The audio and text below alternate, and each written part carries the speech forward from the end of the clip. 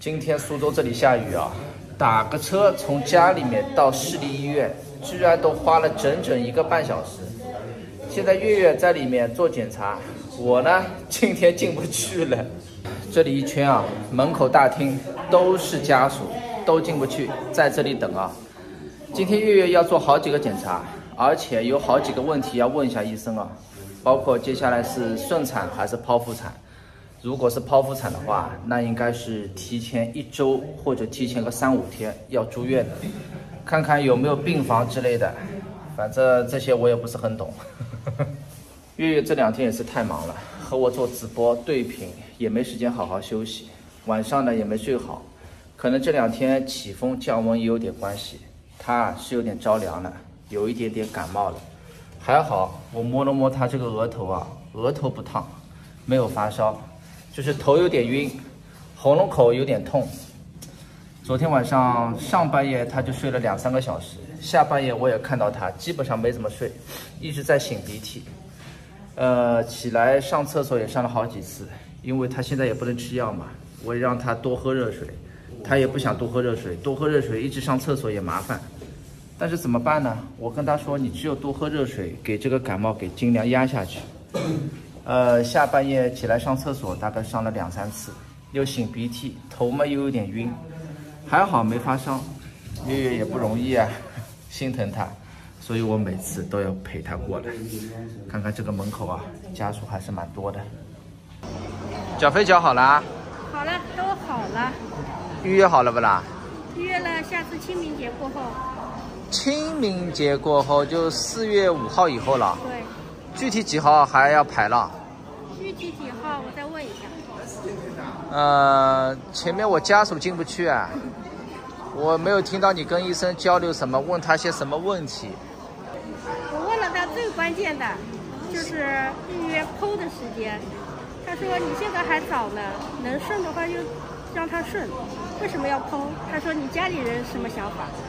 就是医生建议还是顺比较好啊。我说我自己想剖，我说我老婆家里人也同意剖。他说顺的话能顺就顺，他说剖的风险也挺大的，你知道吗？他问我，我说我知道呀。剖有什么风险了？那没具体说。他说你能顺就尽量自己顺，那顺不是蛮好的吗？也挺快的呀。挺快的，他怎么知道挺快的？还没顺呢，他怎么知道快？反正他说我现在宝宝也不小。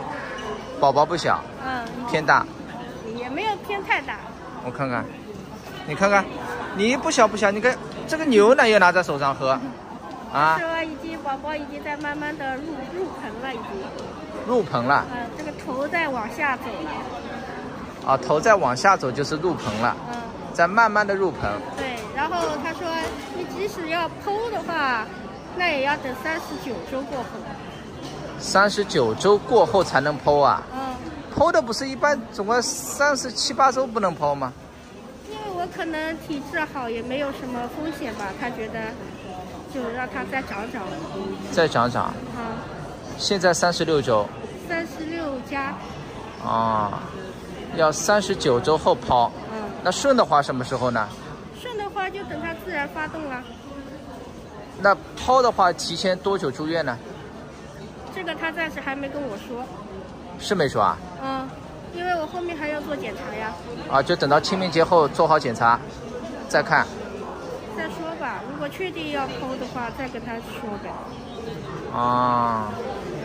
好吧，那你缴费反正都缴好了了，今天。结束了。你牛奶喝掉了？我看看。没了。真的是胃口是好。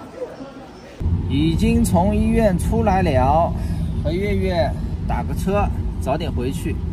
回去啊，还有好多事情要做。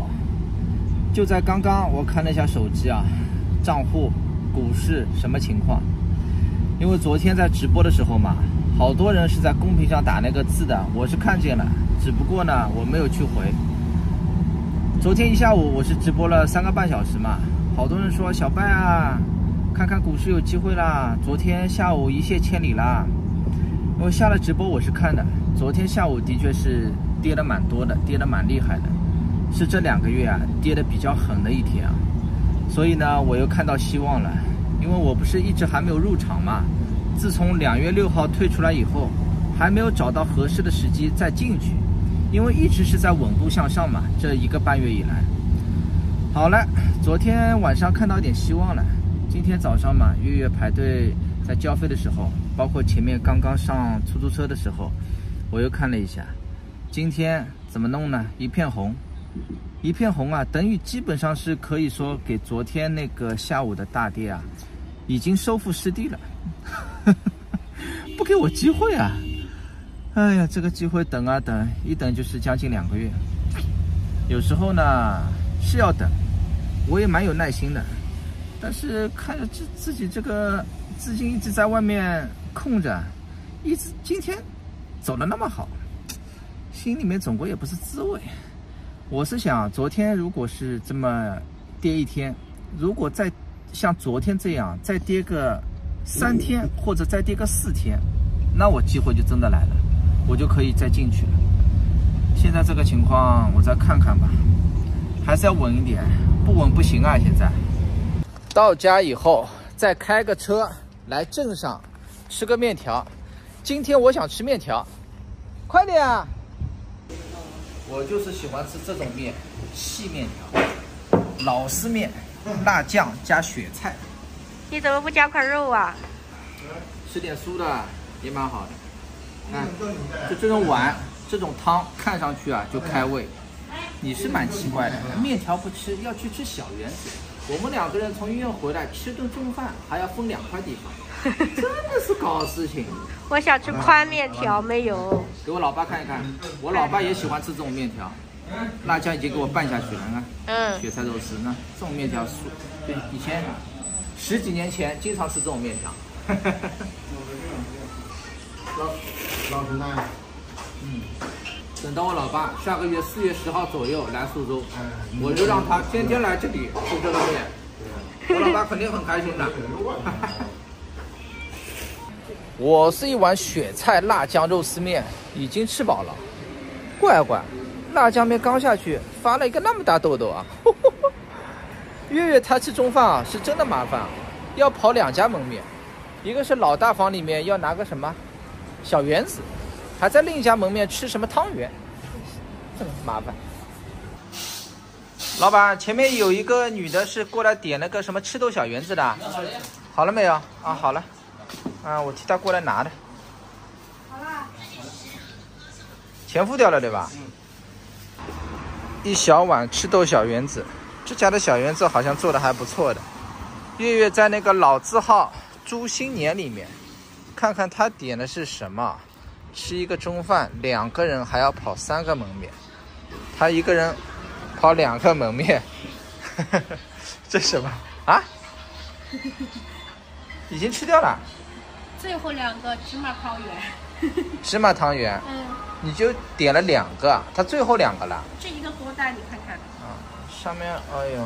我本来点了3个，它没有了。芝麻就是黑芝麻嘛。好吃不啦？那赤豆小圆子。我看看里面。不错，猪新年的。3块钱一个呢。3块一个啊？不便宜哦。看月月吃个汤圆哦，吃的那么香，又是小红豆汤圆，又是芝麻汤圆。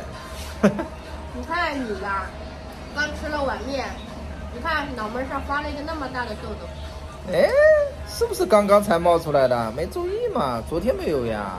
就刚刚。那早点回去，泡一杯胖大海。我家现在有胖大海，好东西。多喝几杯。快点去。